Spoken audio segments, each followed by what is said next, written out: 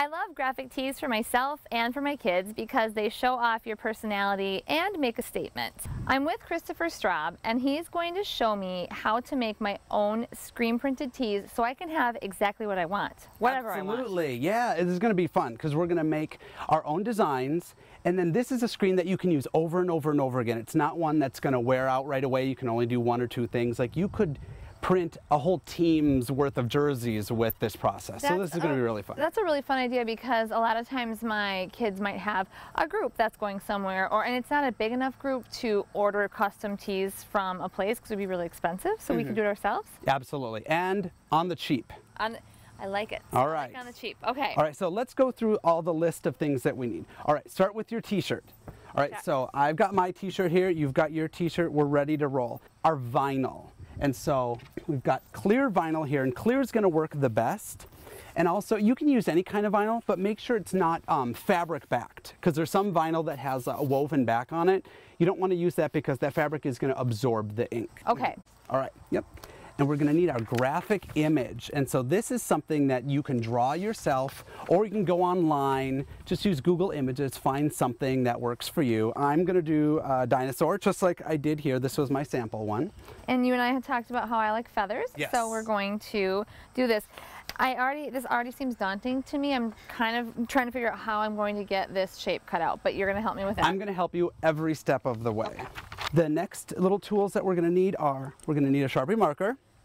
Okay, and that's going to help us trace, our cutting tool, so we're using X-Acto knives. That's going to help us cut our vinyl. And these are really sharp. I mean, this is a grown-up project or an older Absolutely, and then we're just going to use basic tape. We've got foam brushes, a bowl to hold our ink. Just a disposable bowl, which is nice because then we can just toss these when we're done. Exactly, and they're so inexpensive. And also these foam brushes are so cheap too, they're like 25 cents each. And then we've got our cutting board that we have down here, and then also some cardboard that we're going to use to insert into the shirt just so that the inks don't bleed through. Right, so you don't want it to bleed onto the back. Exactly. So you ready to get started? Oh, and our ink. And then, I know, I was wondering, is this just a fabric paint or what is it? So this is screen printing ink. I got this at a craft store. This ink is not too expensive. And it does say textile screen printing ink, different than fabric paint. I think it's an important differentiation. Exactly. All right, so first, grab your image. I know you're scared, but I'm going to walk you through, like I said, every step. And then your vinyl. Because what we want to do is, I'll show you before I ask you to tape, but we are going to put our graphic underneath the vinyl and then trace around the entire perimeter. Actually, what we're going to do is tape the paper to the back of the vinyl.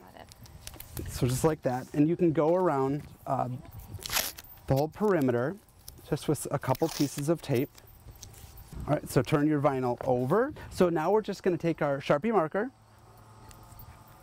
and go around and trace the entire perimeter of the image, okay? I think I can do that.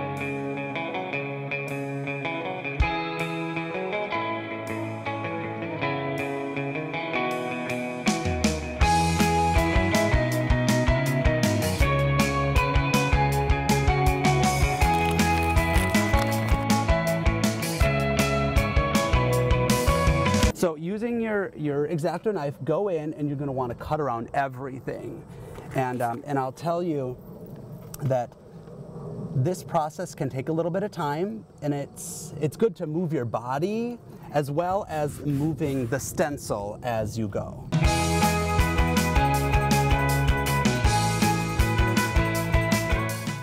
All right, now what we're left with is actually two pieces. So we have our negative space one that I used to make this shirt, and then we have this positive space one that I'm actually going to use the one I demonstrate today. I think something like this would look great coming off of the shoulder or coming off of the hip. I think those would really add to the t-shirt and make it even more custom. You're going to tape down your stencil, okay? So go ahead and lay that flat. Start taping around there. And so this is just cardboard to help prevent bleeding from the underside or through the layers. Okay, so I've got my cardboard in there. I've got my feather taped down. Okay, so take your ink and you're going to want to pour just a little bit into the bowl. You don't need a ton, okay? And per the usual, I already have paint on myself. Perfect. So I'm going to put it down and I'm going to roll. And that rolling is good because we're not stabbing, so because that's going to pick up the stencil. We want to roll, and we don't want to smear because that'll push everything aside, okay?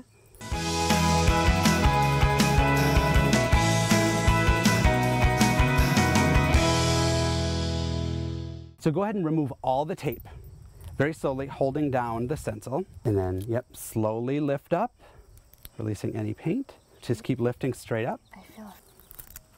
Look at that. I did it.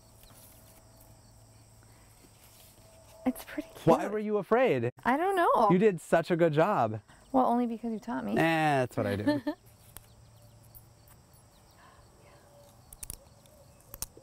Ta-da. I know a lot of little boys who would love to wear that.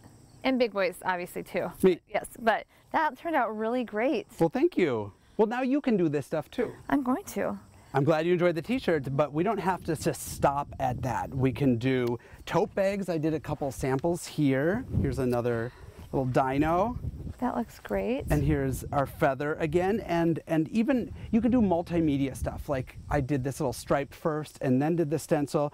Or you can do this and you can take your Sharpie and outline it, or do some script or some words on there too. You could do pillows, you could do aprons, you could do all sorts of things. Endless possibilities. Endless. So thank you so much for teaching me how to do this. I'm definitely going to do it at home. Fun, easy, it's always a pleasure. Okay, thank you.